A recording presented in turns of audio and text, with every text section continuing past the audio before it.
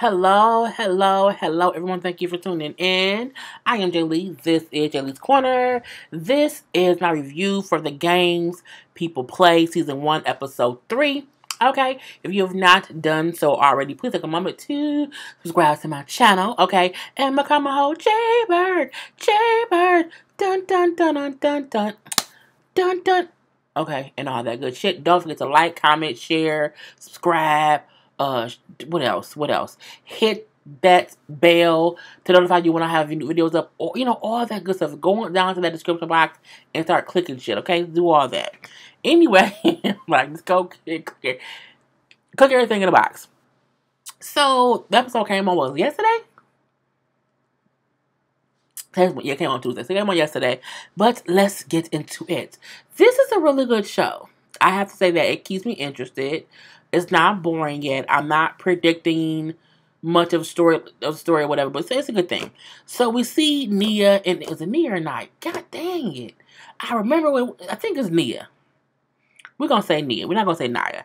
Anyway, we see Nia and MJ in her office or whatever. And the whole thing is where she's trying to figure out if she's going to be fired or not. Because the whole story with the Golden Goddess and Marcus has been scooped and scrapped by someone else. And so I don't think she's gonna know who did it. I mean, her boss seems to, it's just, we have to wait and see. Her boss comes in like, I think I figured out what happened with the story. You went to school with Marcus's wife, Vanessa, right? Like, you guys both played the same sorority. Were you lying sisters or whatever? Oh, yeah, we were, lying sisters or whatever. So she realized, okay, that's what happened. She figured it out or whatever. You lucky they like from the same sorority, because she also went to the same sorority. So they're all sorority sisters. And she's like, next time just choose me. Okay, next time don't choose her ass. Even though because you chose her once already, next time it could be me. And so, she does not get fired. But she was nervous the whole time, thinking I'm gonna lose my job, gotta move back to New York or wherever she's from. And this won't work out. So she's on the phone talking to Eric, her boyfriend, about what happened. Like, I just didn't think it was going to work out. And I was so scared or whatever.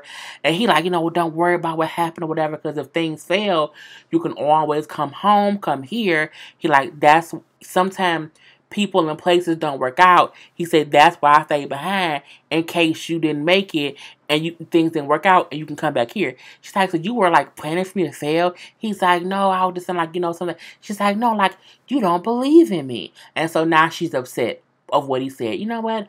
I have to go. And then she hangs up the phone. I mean, she just a little bit pissed off or whatever. And I'm like, but I guess that's a reason to be pissed.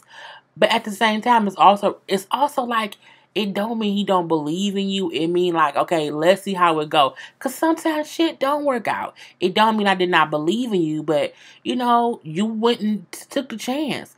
And if things didn't work, we had something to bounce back on. But I get the way he said it seemed fucked up, okay? Now we then see Kareem and Marcus at the house. And Kareem was telling Marcus how he found out that Jamal, whole lying ass, was behind the whole shakedown thing. You know what I'm saying?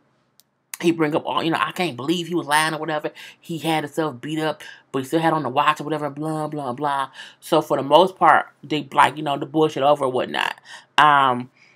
But we know Jamal will be back eventually. Okay, was old ass. Anyway, Mark is like, I'm over it. I'm over the bullshit or whatever he was saying. I don't owe nobody nothing. Like, I don't care about nobody coming after me.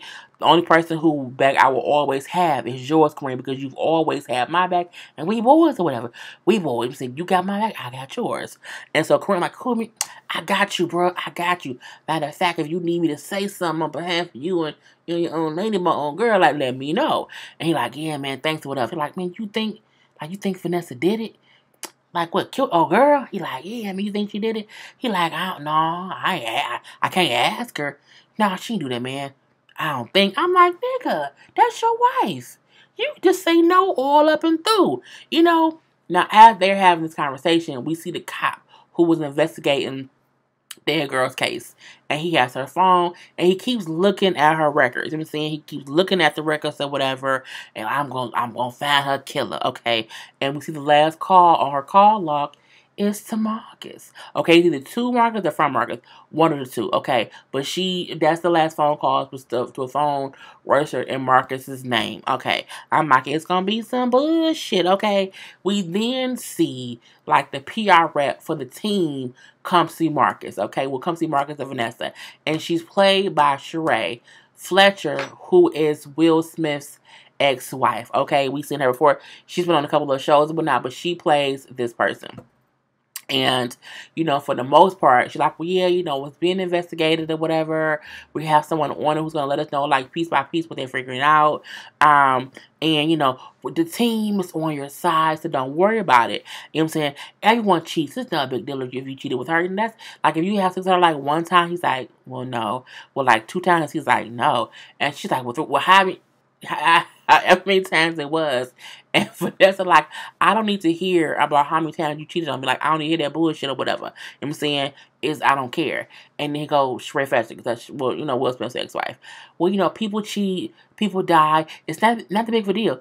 Yes, it is. Like, dying and cheating should not go hand in hand. I mean, if she meant like a person can cheat and that don't mean the person that cheated with died on their hands, I get that. But she said a little bit different.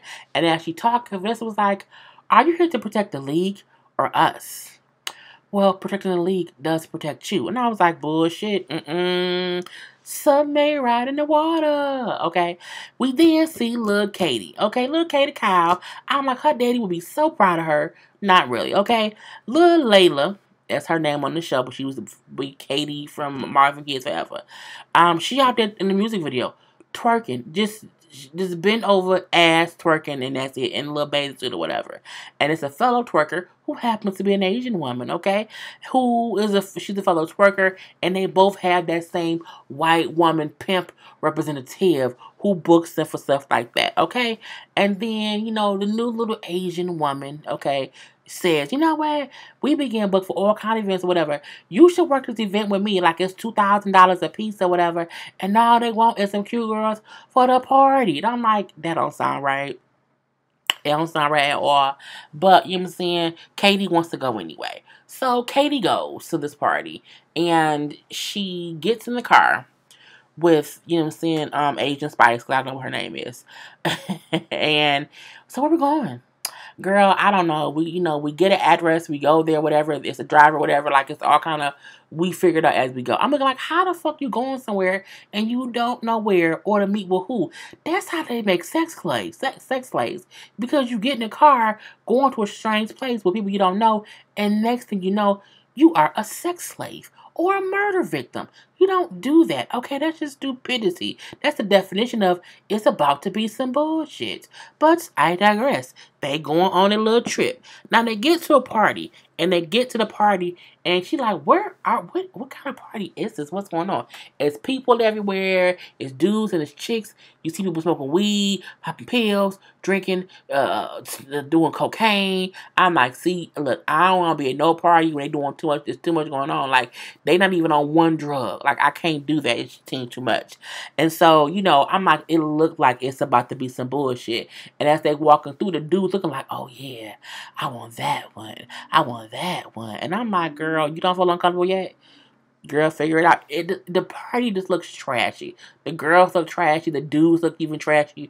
And I'm like, it's about to be some bullshit. So they've been there for some hours. They have to be there for at least 6 hours to get paid.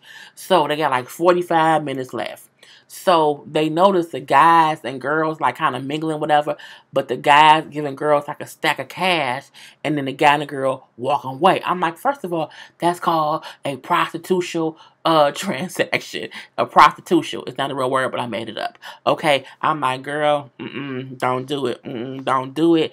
And they look like, that's a lot of money. Like, what's going on?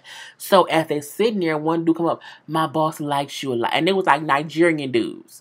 Okay, Nigerian or African dudes. And I'm like, girl, my boss wants to see you. He thinks you're the most attractive person here or whatever. And when he gets here, you can welcome him back. Meaning, give him some kind of sexual favor. And she's like, nah, we good. We not hookers. Like, we didn't come here for that. He's like, what? That's not what we said with your manager. No, that's not. Wait here. Okay. And then he walks away.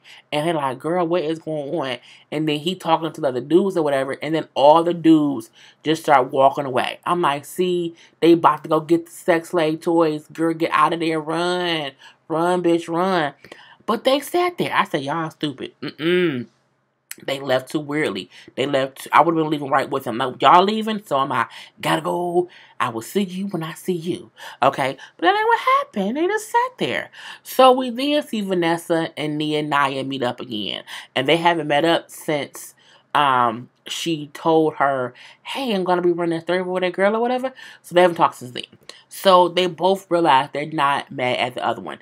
Nia Naya understands that the reason that Vanessa, scooped her story and hired old boy to say it was his body and not Marcus because I couldn't let my husband be left out in the cold. And Vanessa understands that Nia Naya had to possibly run the story because that's her job. So they both understand what the reason the other one had to do what they did. And it's no hard feelings. So Vanessa, like, it's just so much going on. Like, I just couldn't take it, girl. I got one girl all on social media after my husband and another girl, coming to me from the grave. Oh, you mean the dead girl? Well, who else she mean? Who else from the grave? Come on, Nia Naya. Girl, don't be dumb. Anyway, so she's like, people think I killed her. Like, it's just kind of crazy. Even though I did fight her, but I didn't, they think I actually killed her. And, I just don't get it. So I fought her because I caught her and Marcus in bed or whatever. And it's kind of crazy. I just don't know what to do. Girl, you need some help. Like, if you need some help, let me know.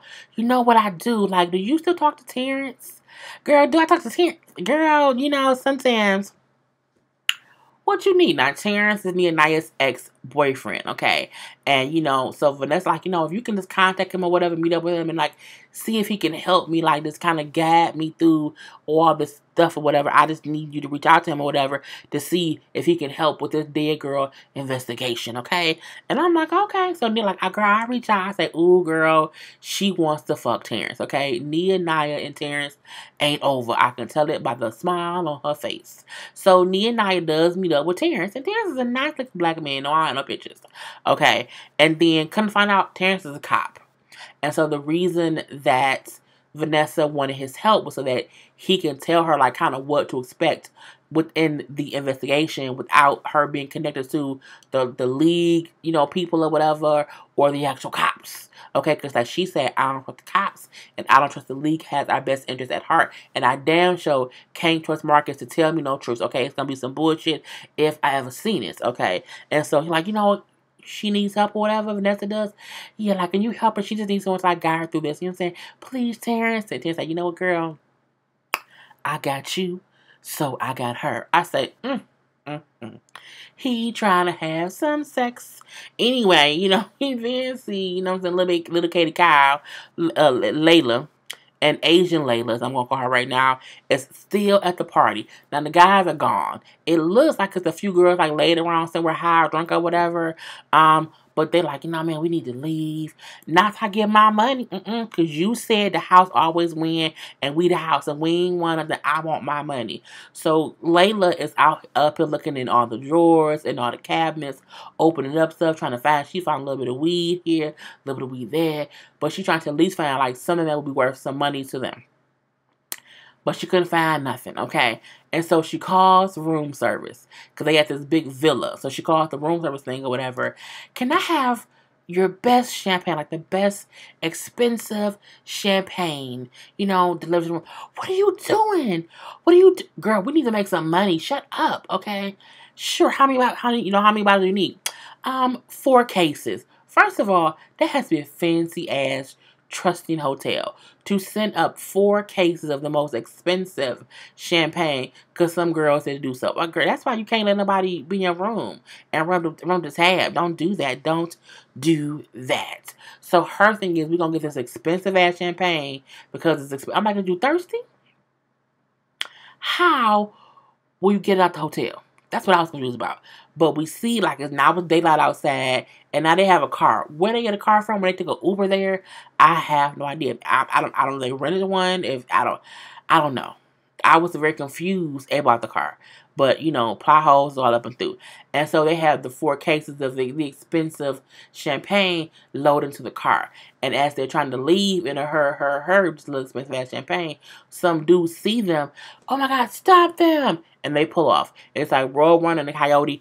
Pew! You know what I'm saying?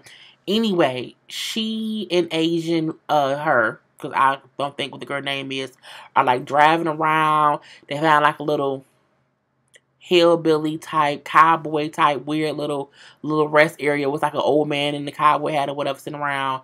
And they up taking pictures and taking selfies or whatever. The white pimp lady calling, and she like, don't answer the phone, girl, leave it alone. I'm like, the white pimp calling y'all because the black Nigerians and told them y'all stole some shit. They looking for y'all, okay? They looking for y'all. But you know what I'm saying? Little dumbass lady like, don't answer the phone, girl, we good, like we made it. We won, the house won, the house lost. Okay, you got to now sell the fucking champagne. Anyway, so later they say, you know what, let's make an IG video. So she proposing it with the champagne or whatever. Oh, it's lit, this is that. And the Nigerians who stuff she done stole is, oh, that's her right there. That's the golden goddess. That she's the one who took the champagne. I'm looking like, is it really champagne? Because y'all can't be friends with some goddamn champagne. Girl, I don't know. Anyway, they now know who she is and stuff like that. Because at the hotel, they didn't really know who she was. So again, she was just a hired hooker or non-hooker or whatever. So we see that, okay? We see that. Now, we do see Marcus and Vanessa, they're in counseling, okay? They had been in counseling the whole episode, but it was cut and paste in parts, and I can tell you about the bullshit. So, you know, for the most part, you know, she's like, all I do is smile. I smile here, I would smile there, I would smile everywhere. And now, it's hard for me to smile. And she look over at Marcus, oh, cheating ass. And I'm like, because he ain't shit, okay? And she's like, you know, my husband betrayed our marriage or whatever, and, you know what I'm saying, I just don't know what to do. I just want to be happy. I want to be happy. And sometimes I feel like maybe he doesn't want me anymore. Like maybe I'm just not what he wants anymore. Baby, don't say that, okay? Of course I want you. Why wouldn't I want you? I love you. Honey, I love you. Is this love, Marcus? No, it's not. And Marcus ass should know that, okay? Marcus, you out here fucking on everybody else but your wife, okay? And the bad part is, after you saw the dumb golden goddess girl was taking pictures of your body, you kept going back for more coochie. Just stupid, okay? So at this part, the pastor telling Marcus, you have to fight for your marriage. You know what I'm saying? You have to fight for your marriage and rebuild the trust. Because you don't do that, it will be doomed. And he goes, Vanessa like, He says, and Vanessa, you know what I'm saying? You know, you have to also, you know, be patient and be willing to forgive as well. You know what I'm saying? Y'all need to be communicating and talking more. He don't communicate. He don't talk at all, okay? It's like a brick wall. He was like, I'm like a whole detective in my house. I have to ask 1,000 questions or whatever. He do not communicate right. All he do is like, and fold his arms. And what he did, said, whatever, and folded his arms. I'm like, girl, the fuck bye. So, we see a little scene with Kareem. Kareem went to see his mama, played by Vanessa Bell Calloway. Mainly because Jamal working with some dude, some basketball kid in the old city. And, you know, Kareem used to be playing ball or whatever. And Jamal messed his stuff up or whatnot. So he goes to his mom or whatever, like, Mom, can you get me in touch with so and so and so and so? It's the kid who Jamal playing ball, he's coaching or whatever. So he out there playing ball with the dude, okay? And then Jamal walk up like, Lewis, what are you doing, Lewis? And Jamal like, man, what the fuck you doing? So Lewis, the prospect, is like, man, no, I'm just playing ball with old dude or whatever. You don't do that. And so Marcus it's not Marcus, girl, Jesus. Kareem and Jamal arguing back and forth, arguing whatever, because Jamal feel like Kareem shouldn't be there, ain't got no reason to be there, whatever. Kind of, I own him, I work with him, leave him be. And then Kareem like, you don't own him, he can do whatever he want to do, you know what I'm saying? And then Kareem's ex-girlfriend, who look like she's still in the hood, okay, she came up with bamboo earrings, everything. Go ahead on somewhere, Jamal, because you fucked up his career the whole time. He would have been great, and it wasn't for you. Which makes the prospect do, you know what, Coach? I need some time to think. I'll talk to you later. So he ain't going to work with Jamal too much, okay? And go on somewhere, Jamal. Get from out of here. I guess she was Captain Save him. And not Kareem. Oh, girl, I should have always been you with me, girl. Hey, how you doing? What you doing, girl? You need to ride somewhere? And the next thing we know, her and Kareem in the back of his truck, I mean fucking, okay? She riding him, and he saying, choke me harder. I said, oh, Kareem's not getting choked. Hey, Kareem. And all that kind of stuff. And I'm like, that is a very, very, very real sex scene. They do real looking sex scenes on this thing. Because when Marcus was messing with Layla, little Katie, or whatever, they had a real hidden from the back scene. And this was a real, I'm riding you, and dudes like getting choked, I'm choking you, whatever. I don't know, I'm smiling. But you know what I'm saying? It was a real looking scene. I know from experience. Anyway, so, you know, they out there having sex. Girl, I miss you. You ain't changed a bit. I see she hasn't. Because she fucking you in the back of your car like y'all kids, okay? But I digress. Now, the end of it. You know, they're back in counseling or whatever. And Marcus is finally, like, he's talking. And, you know, he brings up how people don't get how much pressure he's under. And how sometimes he do dumb shit because he's just so stressed out because the pressure of what people expect from him that's on his shoulders or whatever. You know, he brings up how no one understands. You know what I'm saying? You know, everyone expects me to be a good player, to make all the shots. If I miss shots, the team loses and the whole team was counting on me, whatever. You know, people only want to be around me for what I can do for them. My marriage is failing. I'm failing my wife. Okay, I'm messed up my marriage. You know what I'm saying? My wife, I'm always disappointing her, whatever. And all I really care about is her happiness. I just want to be her. I want her to be happy. I want to be happy. Okay, you know what I'm saying? And yes, I get distracted. I be out there in these streets and I do get distracted. I'm sorry. You know what I'm saying? It's not right. And I'll do better. It sounds good. It also sounds like some bullshit. But I mean, I'm going to say what was. At least he's acknowledging. Because sometimes, oh my God, let me be nice. Sometimes a person can do dumb shit because they are overwhelmed and they're trying to take their minds off the overwhelmingness of it. But however, you can't cheat when you have a wife. You know what I'm saying? You can't keep cheating. Okay? But for the most part, him finally being honest and talking to her and communicating what is causing him to do dumb shit makes her realize, oh, he ain't just out here cheating because he want, like, because he, you know, he just don't want me. He's just trying to distract himself from all that's going on in his life. You know, I got a wife, a kid, a house, a new team, new people, new this and that, whole dead girl, like it's so much going on. Anyway, you know, she hold his hand and smile at him. So Vanessa not done with him yet, okay? We then see Nia, and she's still out drinking with Terrence. Out there sitting and drink with that man. And she know she got a man. She know she should be at home. But she's still there sitting and drinking or whatever. And then meanwhile, her man called her phone. And she sends him the voicemail. And Terrence say, let's have one more round of drinks. Okay, just one more round. All right, Terrence, just one more round. Girl, don't you fuck that man. Don't you do it. Don't you do it. And then we see Layla's finally at home. Okay, she's finally at home with that champagne. And she up here hitting up Marcus. Like, you like champagne? I said, you old thought pocket bitch, okay? And he say, I'm married. I love my wife. Don't you leave me alone. Boy, don't nobody want you. I want to know if you want to buy some champagne for me or whatever. I don't want you. Because you can buy it all. And when he said, oh, all right, but don't forget, don't you. Nigga, if you want some champagne, go to the store. Okay, you can. I ordered Ciroc. Y'all know I ordered Ciroc online. I had it delivered to me. I had wine sent and delivered to me. If he wants some wine, you can get it from someone else besides the mistress who was trying to sell the story to the tabloids. Marcus, you're stupid. Is the beard making you dumb? Is it the Beijing in your beard is making you a better idiot? I don't know. Anyway, at this point in time, she make a little IG video. Like, oh, you know how the day can start off crazy, but it ends on a great, great, great note. You know, I'm just loving life. Or whatever she said. A positive little post or whatever. And then all of a sudden, everybody liking her post. Like. Oh my God, they like me. They really like me. I'm like, girl, you too old for that. Why don't you not? You young. Anyway, in between them likes, you see two messages that said, you know what I'm saying, you know, we know who you are, and you have something that doesn't belong to you. I'm like, girl, you don't see the messages? You don't see that? Check your shit, girl. Check your shit. Them Nigerians gonna be on that ass. On that ass. That may be, girl, she might be next one to die. Anyway, that was the review of the whole show. I am Jay Lee. This is Jay Lee's Corner. Do not forget to like, comment, subscribe, share, all that good stuff. Follow me on IG. Look in the description box for all that information, okay? Because I'm done.